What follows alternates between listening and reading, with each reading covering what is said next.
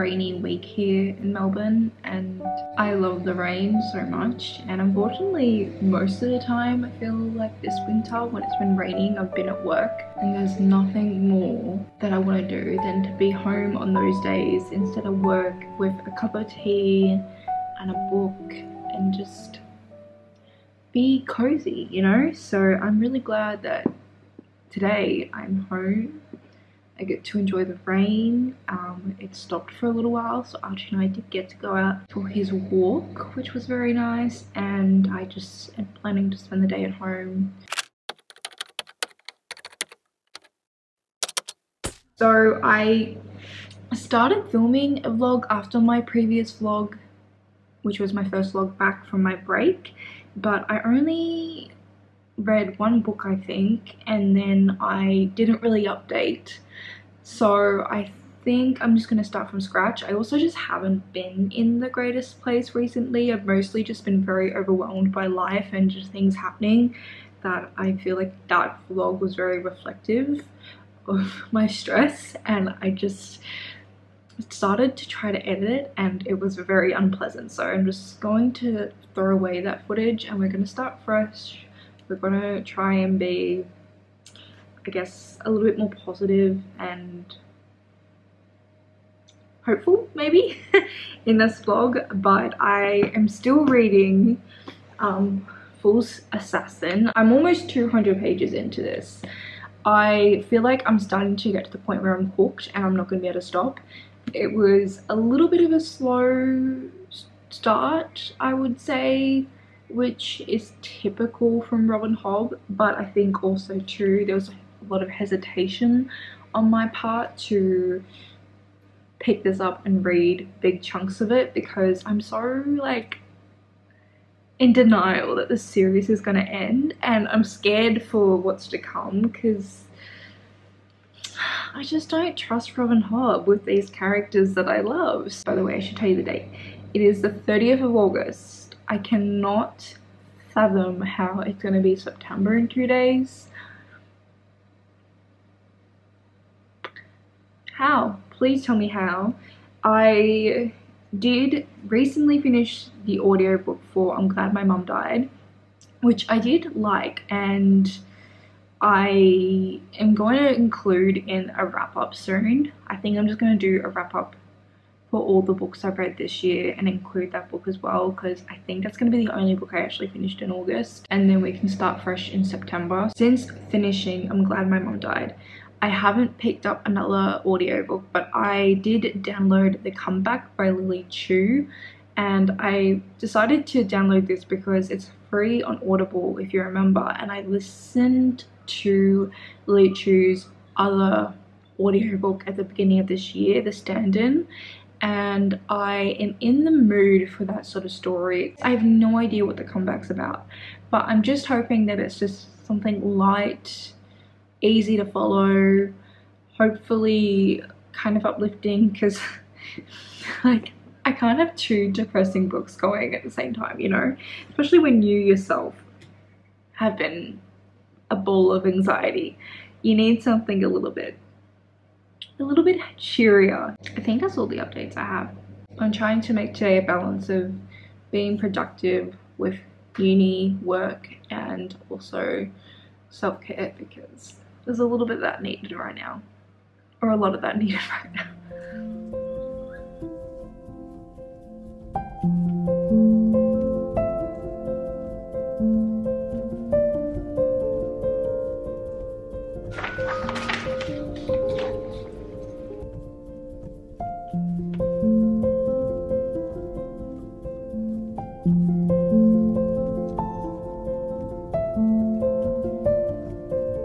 Do you want food? It's almost dinner time. Almost. Don't give me that look. Oh, Baba. Almost dinner time.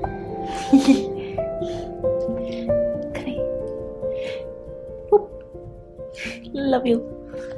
Reading updates, I have a couple. I did start listening to the audiobook for The Comeback, Lily Chu's latest book.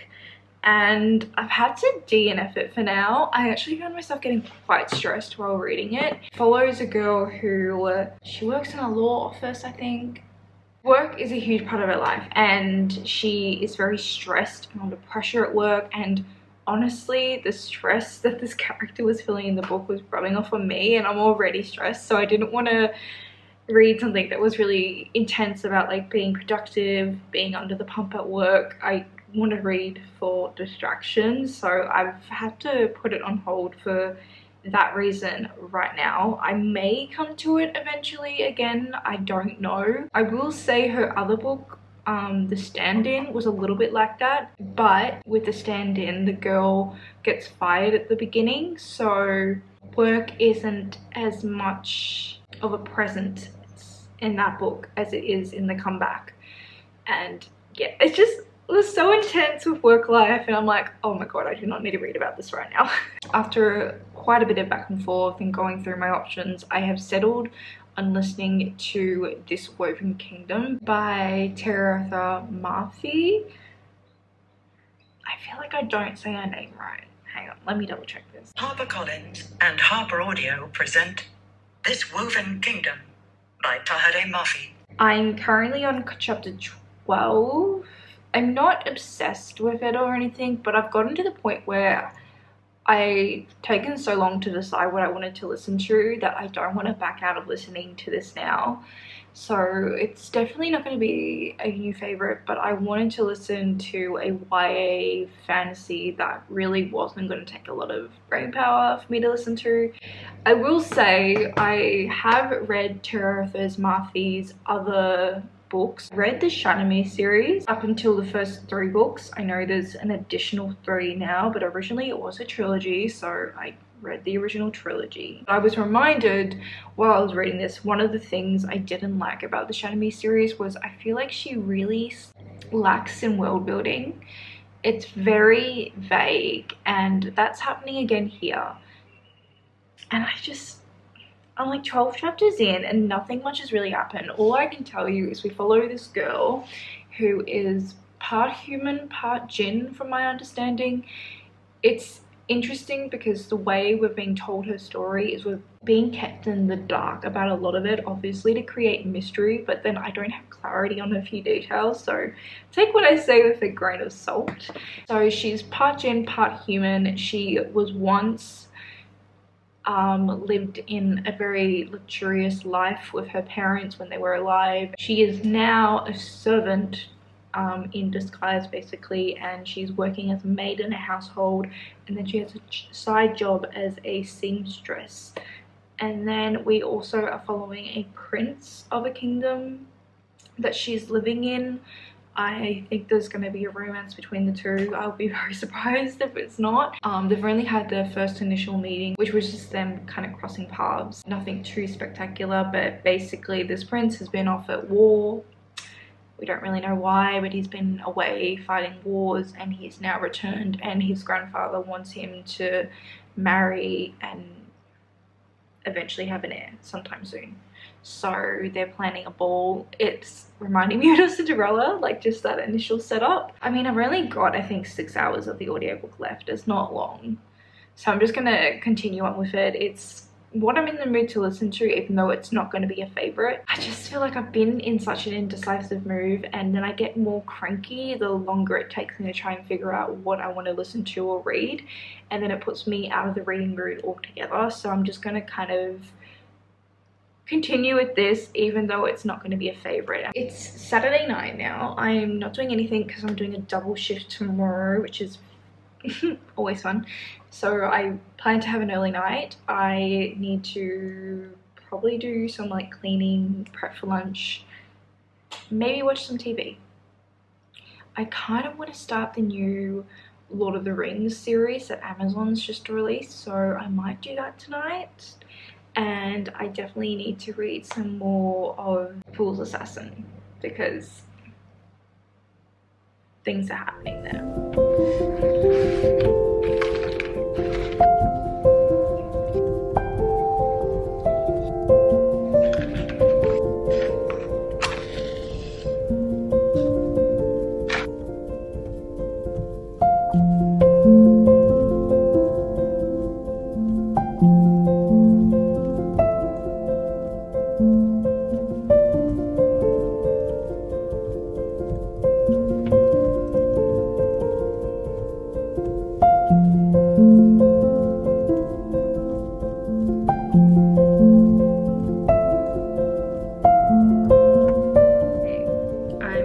just getting ready to go to work. Lighting's a little bit atrocious right now. I am a few more chapters into this Woven Kingdom and I have thoughts. I have complaints really, and I feel like I don't have the right to complain since I chose to read this book that I knew I wasn't going to love, that I knew complaints were a high possibility. So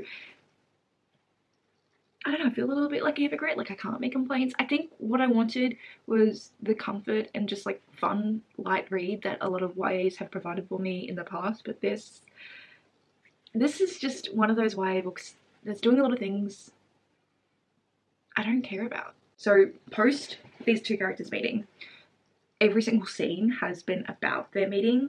I've just gotten up to the stage where they've both sort of figured out who the other person is because their identities when they met were unknown. So the prince didn't know this girl was a maid and the maid didn't know that the prince was a prince, and now she's just figured it out who he is and vice versa. So they haven't met up again, but they just know where to find each other now. I'm so bored, like there's nothing else going on. These characters have no personalities. Tahereh, Mafi, is doing that thing where she's over describing the appearance of the characters and very much under describing the characters' characteristics. I feel like I know so little about these characters still. Like I wish we knew more about this maid. She's living in hiding, she's part Jinn, but she's just like going about her life like there's nothing else has happened. Like I wish we had something with her trying to get out of her current situation or trying to do something. Like she comes from a wealthy background. Like there's definitely more that I feel like is to her story, and we're probably going to get down the track her trying to get out of her current circumstances and change her life, or maybe like avenge her family. I feel like there's definitely some sort of plot along those lines that's going to happen, but right now we've had no inkling of such thing, and it's just about her living her life and this encounter with the prince. That is the whole story. And the prince's life, he definitely has a little bit more going on. He's got that pressure to be the next ruler of the kingdom happening, but still, like that's kind of what you would expect to come with a royal character. There's nothing else happening, there's nothing outside of that. I just give me more, give me drama. I want drama. Like I don't mind if it's a little bit ridiculous, at least it's fun. That's what I want right now. Yeah, we'll leave it there. I feel like a little bit of a hypocrite for complaining so much, but I'm gonna keep listening. I feel like I would have stopped with this book by now if I was physically reading it, but because I'm listening to the audiobook I'm more inclined. And like I said, I've had such an experience, like this whole year I've had such an experience of starting books and not going anywhere with them, like finishing them, and it's just gotten to the point where it's really quite frustrating and I feel like I'm not getting anywhere, especially with my reading, and I just want to continue and finish this, which I feel like might make some people a little bit cranky because what's the point of reading a book if you're not enjoying it a lot? But here I am, this is me, this is my choice. Hello, I just filmed a whole clip with an update. I'm gonna move back, I'm very close to the camera right now. And I realized the lighting was awful because I had you angled like that way because I wanted to hide my mess. I wanted to hide my clothes. I wanted to hide the bookshelf I brought that I've ignored for, it's been a couple of months and it's just been sitting.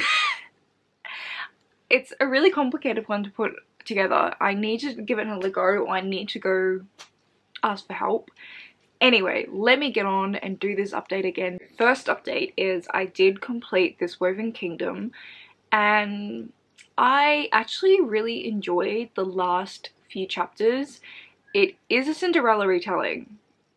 Clearly I knew nothing going into this book, but it is a Cinderella retelling. It gets more and more obvious as the book goes on, and I looked it up at the end, and yeah, it's a Cinderella retelling. The final scene, and I don't think this is a spoiler, but it is the ball. So the whole story sort of leads up to the ball, and the final few scenes is at the ball.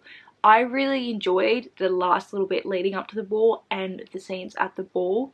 What I loved about Tahereh Mafi's other series, Shannon, is her side characters, and that was what I was really hoping to love in here, but they're not really present for a lot of the story, or they're coming in and out and they're not there much. This final few scenes and the whole ball scene is where all the side characters shine, and I just really had a lot of fun. I felt like they created so much more fun dynamic to the story and to what was happening in between our main characters. The main characters though were so boring, like so boring. When I first finished the book, actually, I was like, actually that was like fun. I enjoyed that last little bit, but then I remembered the rest of the story and yeah. No, it was not a fun time. I was not invested. When it comes to fantasy books, okay, I'm perfectly okay with a book to be just about the vibes and to not really have much of a plot. It has to have something that has my attention, right? This had absolutely nothing. It had no vibes. It had really boring characters. And oh my god, I'm sounding really harsh and I kind of feel like I need to stop. But it just wasn't it for me. It really wasn't it, and I'm disappointed and sad, but I also feel a little tricked by the end because of how much I enjoyed it. So will I read the sequel? I don't know. Please tell me if you've read the sequel and if it's better, because if it's worse then definitely no. Yeah, even the romance, I feel like this whole book was supposed to be about this romance and could not care less. Anyway, we're gonna stop it there. I gave it 2 stars. I feel like I've said as much as I can say about that. But I got an iPad.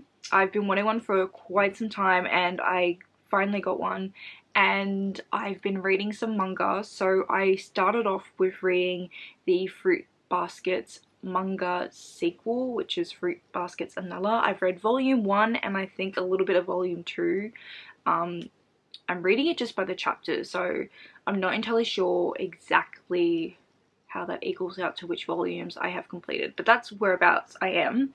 I recently, this year, a few months ago probably, time's weird, I watched the recent anime adaptations of Fruit Baskets and I loved it, which was kind of a surprise because I did try to watch, or I think I watched the whole original anime adaptation from the early 2000s back in the day, and I never was the greatest fan of it, and I felt like I was missing out because everyone loves Fruit Baskets. But I never read the manga because I watched the anime first and then I wasn't super interested in it. But I've seen things earlier this year about it and it made me curious, that I started it and I just love it, and I'm really enjoying this sequel as well, although I will say it is pretty much the exact same story repeated of the first series. This series follows the children of the characters in the first one. I'm also going to try and read some more manga and graphic novels because I did download some from my library app,